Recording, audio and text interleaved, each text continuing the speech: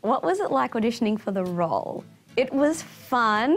They gave me 2 really fun scenes, and I got to audition with Kyle Pryor, who plays Dr. Nate, and so that was really fun, and it felt like I was kind of really in the scene and you know, playing the role of Dr. Tori even before I got it. Can I reenact it? Yeah, I guess I just got to gaze into Dr. Nate's eyes, something like this. So, that was all I did. I think that's how I just got the audition. I just gazed into some pretty blue eyes.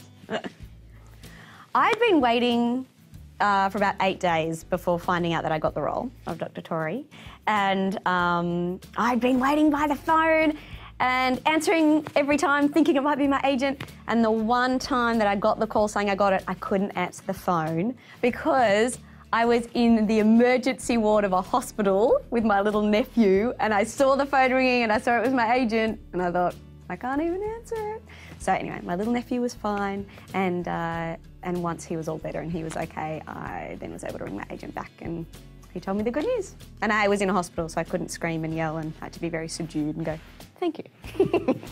Do I come from an acting background? Not necessarily. My family, I come from a big family, so 5 kids, and it's more of a business political family, but I do have a sister who acts as well. My young sister Jessica acts too, so it is kind of in the family, but I wouldn't say I was from an acting family, no.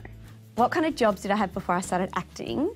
Well, in fact, I went to university and got a degree in primary school teaching, so I am also a primary school teacher and have taught kindergarten up to grade 6, so lots of little kiddies. That was my other job, yeah. I think I would like to stay living and working in Australia. I've worked overseas in New York for the past 4 years, and I'm very happy to be back in Australia. So I think just to keep doing great work and interesting shows, and also musical theatre, because I love doing musical theatre as well, and basing myself out of Australia, and yeah, doing some work that fits in with also having babies.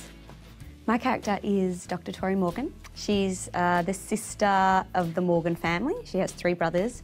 She's very intelligent, she reads people well, and she's a compassionate doctor.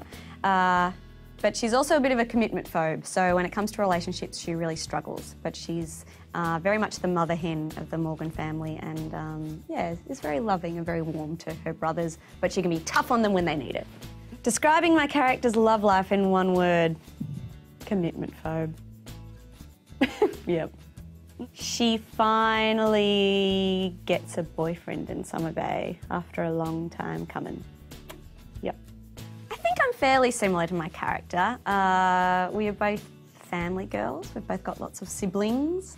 We both think that family comes first no matter what. But we're also both fairly determined in our careers. We want to keep taking steps in our professional life.